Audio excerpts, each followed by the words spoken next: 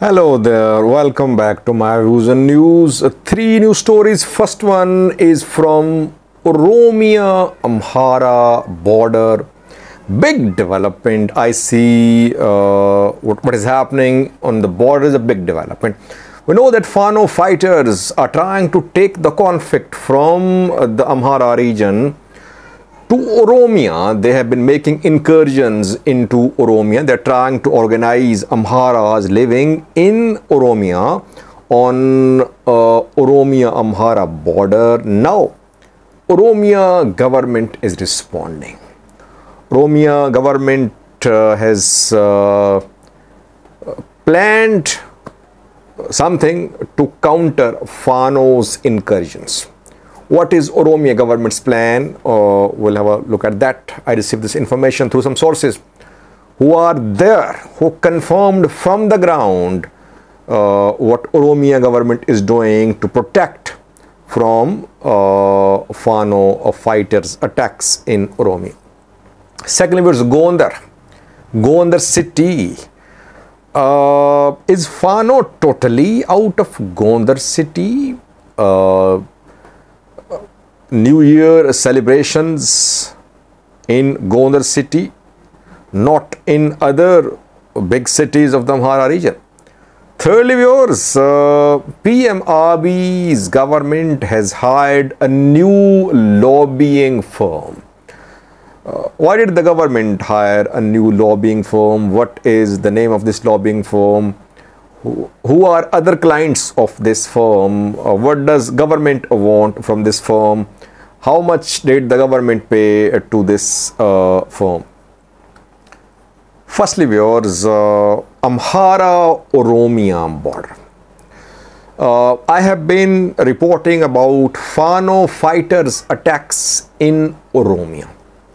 So far, Fano fighters have entered 3 zones of Oromia on different occasions. They entered Horogodoro Valega and they killed a Voreda peace and security in charge there.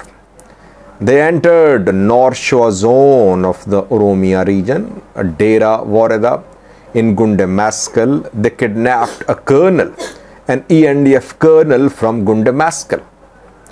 They entered East Shiva zone of the Oromia region too. From Rati, they entered Ajare. Ajare is in East Shiva zone of the Oromia. So, from North Shiva zone of the Amhara region, they entered East Shiva zone and North Shiva zone of the Oromia region. And from Gujum, they entered Horogodoro Valega. And we saw clashes between Oromia security forces and Fano fighters there in these 3 zones. Fano fighters are not only entering Oromia from the Amhara region, but they're trying to organize Amharas living in Oromia. In border areas of Oromia-Amhara border, local Amhara youths are being organized and armed by Fano factions, and local level Fano factions are being established there. How is Oromia government defending? What is Oromia government's plan? It's a long border. Oromia-Amhara border is a long border. It cannot be protected by just deployment of Oromia security forces. Yes, if you deploy all Oromia regional police, etc., then you can defend, but it's not possible to make such a large-scale deployment. ENDF is fighting on multiple fronts. ENDF cannot secure the entire border. And Ola has its presence too in Oromia. Though people say that Ola and Oromia forces are one, Ola and ENDF are one, but still I don't think that ENDF would allow Ola to be stronger while ENDF is involved in the fight against Fano fighters. So ENDF and Oromia forces, they must be careful about Ola's expansion too. Then what is the solution? How to protect against, to defend from Fano's incursions into the Oromia region. It seems that Oromia government has come up with a plan. Is this plan feasible? Let's see. But the plan is that now local Oromos are being armed. I received information from two towns of Oromia which are on Oromia-Amhara border, where local Oromos are being armed by Oromia regional government. I am not talking about Oromia security forces. I am talking about Oromo civilians. West Sheva zone of the Oromia region. Ginda Barat and Abuna Ginda Barat both are in West Sheva zone of the Oromia region. Both share border with Amhara, very close to Amhara, Oromia border. And in both these areas, both these waradas, Oromo civilians are being armed. Amharas live there too, but Oromos are being armed reportedly by Oromia regional government. In Jaldo too, Jaldo is not on border, just a little away from the border. Jaldo as well, where we have confirmed that Oromo civilians are being armed.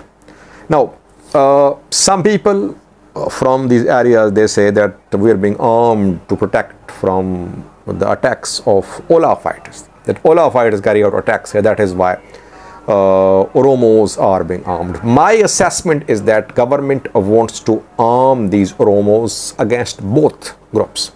Main concern is Fano's entry in Oromia, and main concern is organization of Amharas living in border areas. So while Amharas are organizing themselves, they're arming themselves, Oromia government is arming Oromo civilians. It's a very alarming development, viewers. While Oromia government has every right to protect its territory, but arming of civilians is not a solution. And by the way, Oromia government has very limited options how to protect its long border with Amhara. It's almost, I won't say impossible, it's very difficult to protect this entire border. While people, some groups living on Oromia side of the border, they have sympathy, they have soft corner for Fano fighters. So it's so difficult to defend Oromia's border. That is why civilians are being armed. And by the way, some civilians don't want to be armed. Fano so far has not entered West Sheva. But if in West Sheva Oromos are being armed, I think same could be happening in other Oromia zones, Oromia towns, waradas, which are on Oromia-Amhara border. Civilians don't want to be armed, they know, because that if they're armed and the other side comes to know of that they're being armed, they'll be targeted. So it's a very alarming situation on border. ENDF should deploy as much as it can deploy itself on border. This is the only way forward. Republican Guards. Otherwise, we could see large-scale Oromo-Amhara armed conflict. Scattered, obviously. You could see clashes, direct clashes between Oromos and Amharas, locals living in Oromia in border areas. Meanwhile, OLF, Oromo Liberation Front, issued a statement 2 days ago. OLF says that civilians are being extrajudicially killed by Ethiopian security forces in Oromia, Oromo civilians. And in Kalamwalaga, in West Sheva too, some Oromo civilians were extrajudicially killed according to OLF, Oromo Liberation Front, which is political wing of Oromo Liberation Army. Let's see, will this strategy of arming of civilians by Oromia government work or not? Secondly, viewers, Gondar, relative calm and peace in Gondar. I think Zinash Tacho, PM Abiy's wife, and Minister of Industries, who is Sanamhara, Daniel Kebre, and others, they have managed to convince Gondar elders to be neutral or that these elders should not support Fano fighters. New Year celebrations were held in Gondar city yesterday. Today there were programs in Gondar city reportedly. I did not hear about such celebrations in other big cities of the Amhara region, like in Debre Marcos, like in Debre Birhan, like in Shorobit. I don't know about Bahirdar. Maybe there was something held there because there is government headquarters there. But Gondar was predominantly anti-government a few months ago. There was a big rally in Gondar city in support of the Fano fighters. Then came counter-offensive on Fano when Fano was inside Gondar city and Fano had to retreat from Gondar. After that, military gradually consolidated its control of Gondar. Meeting was held, if you remember, I did a video a few days ago between Gondar elders and Ethiopian military and prosperity party officials. And Gondar elders, meeting participants, were given money to. So bribes seem to be working. Zenash has relatives there, and Milako Elabel, Minister of Industry, they have connection there. All these efforts seem to be bearing fruit in Gondar for the government. That is why Fano has been unable to carry out any major attack in Gondar city since its withdrawal from Gondar a few weeks ago. Fano managed to re-enter Debre Marcos.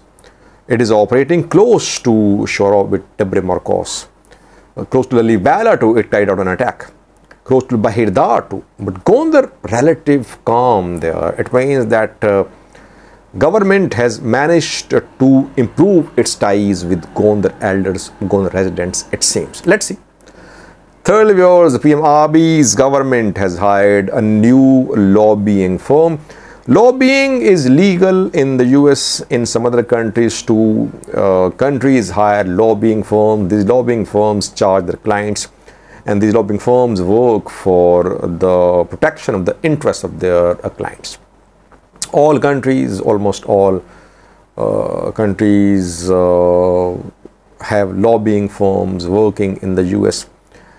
And TPLF also hired lobbying firms when TPLF was in power. PM Abiy's government has hired a new lobbying firm to work for government's interests in Europe and America. EPCO Worldwide is the name of this firm. And reportedly, UAE's government is also a client of this firm. UAE's Ports Authority, which is under the control of UAE's government, is a client of this lobbying firm. So maybe UAE's ruler Mohammed bin Zayed and PM Abiy discussed, and it was proposed to PM Abiy to hire this firm. So both UAE's government and PM Abiy's government, both are now customers, clients of EPCO Worldwide, which is working for the protection of Ethiopian government's interests. What does Ethiopia want from the US and from the West? Well, so what Ethiopia wants immediately is loan, grant, and Ethiopia wants an end to the mandate of UN Inquiry Commission, about which a decision is going to be made this month. Ethiopia wants reinstatement of AGWA from the US. It wants trade preferential treatment from European countries too. So these lobbying firms are paid, or don't know how much is being paid, but that just shows that Abiy US, Abiy EU relations are not very ideal. That is why a new firm is being hired, and unknown sum of money is being paid. Can this new firm work to protect Ethiopian interests? Because we know that now EU and US, they are putting pressure upon the government to talk to Fano and Ola. Talks were held between between Ola and government, did not work. And Mike Hammer is in Ethiopia these days. Before his visit, he visited Brussels. He held a meeting with EU leaders. And after that, statements from EU and US State Department asking Ethiopian government to find a negotiated solution to conflicts in Amhara Oromia. So EU, US want Ethiopia to talk to Fano, Ola, etc. But government believes maybe that it can crush Fano fighters. It wants military operation to continue. That is why a new lobbying firm hired to further Ethiopian government's narratives in Europe and America. Thank you for watching.